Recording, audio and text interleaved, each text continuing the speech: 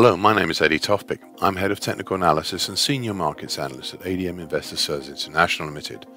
And here is your weekly technical analysis of Paris rapeseed, Winnipeg canola, and Malaysian palm oil markets. I'll start with Paris rapeseed. The most recent move higher originated from the drop made in the changeover gap at the end of January. It started from where the optimized February 2021 to date uptrend, currently at 656.5, and the rising long moving average, currently 726.25, combined. Prices utilize these two supports as a base for a move higher, slowly filling in the gap and leaving a smaller one behind in between 710 to 718. The next event was the combined bearish dark cloud cover pattern and bearish double made in the middle of March. Now, on its own, it was not that significant, but it did allow the creation of an upper trend line, currently 894.5, for a smaller ascending narrowing wedge pattern. The lower trend line for this pattern was created just after, and that's currently 849.75. The upper trend line is a multiple pointer, whilst the lower trend is only a 2-pointer. This week, with the change, prices gap down below the lower trend line and allow for some targets to be drawn on the downside. This makes a big assumption that the break lower is not a false break, which, to be honest, I still have some misgivings about. Anyway, primary target X on the downside will be in the 756.5 area, which is a big ask on the downside, even given the recent action. However, there have been, as I've repeatedly said since my annual review on Paris rapeseed made at the very start of January this year. In this I quote, "This leads to my final points.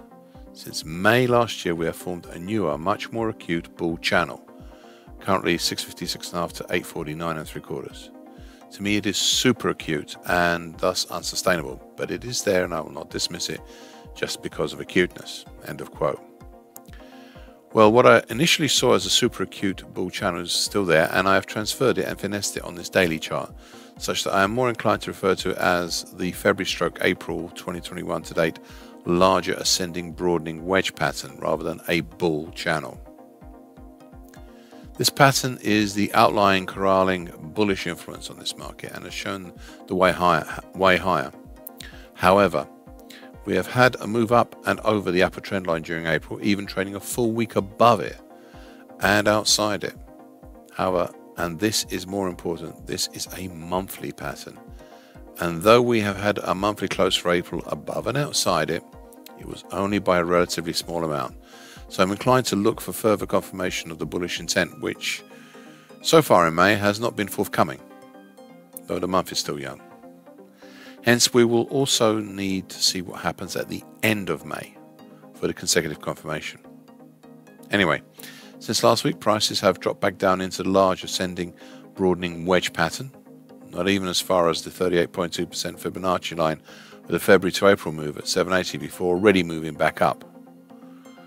All this is very insecure right now.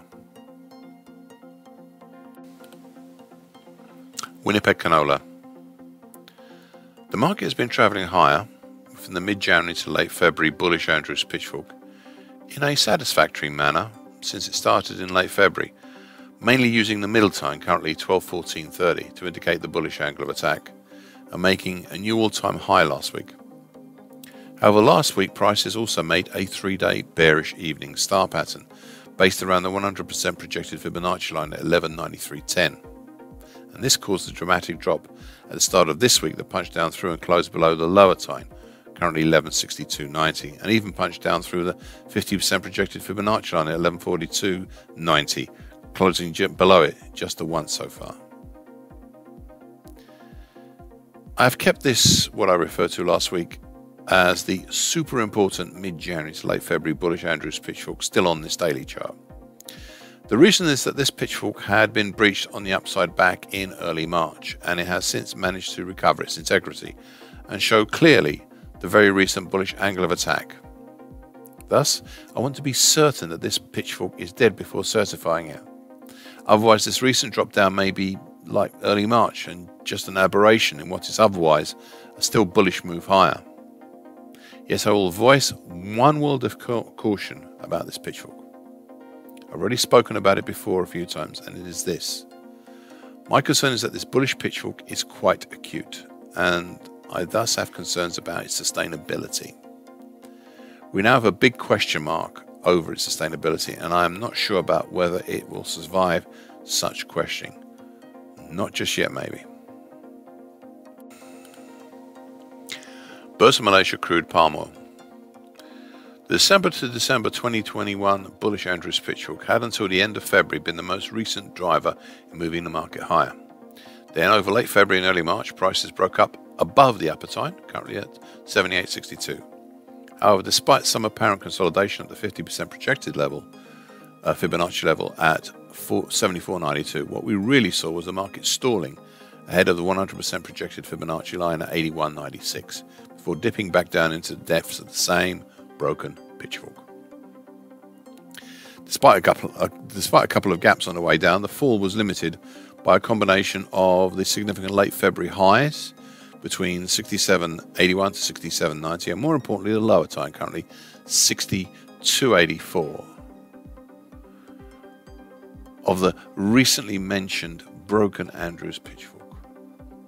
All this generated a more sedate, fresh move higher, in between the lower time and the middle time, currently at 70.73.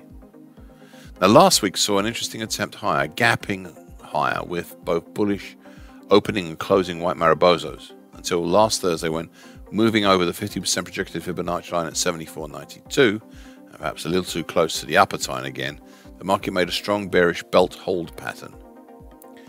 Interestingly, this was immediately countered the next day, that's last Friday, by an immediate countering bullish engulfing pattern that extended the very recent high just a little bit more. Yet this was not enough. Even after by this very move higher, the market created a weekly key reversal up for last week. You see, after the market was closed for public holidays from the 29th of April until today, the market had reassessed its ideas, and today was not just a lower bearish closing black Marabozo, but it was also day 2 in a 2-day bearish separating lines pattern. This has added further pressure on the downside. But has it really? You see, all it really has managed is to bring the market back into the main bullish driver, and that is the middle time of the September-December 2021 bullish Andrews pitchfork. Over all of this, please remember that we still have the bullish Andrews pitchfork still controlling this market. And unless this is broken, and I mean properly broken, on the downside, then this pitchfork will show the bullish incentive that is still endemic in this market. Thank you for listening. This weekly broadcast gives the essential market patterns and consequences. Please be aware of the risk disclaimer posted with this broadcast. Copyright ZD Tofpik and ADM Investor Services International Limited. And here comes the final bit.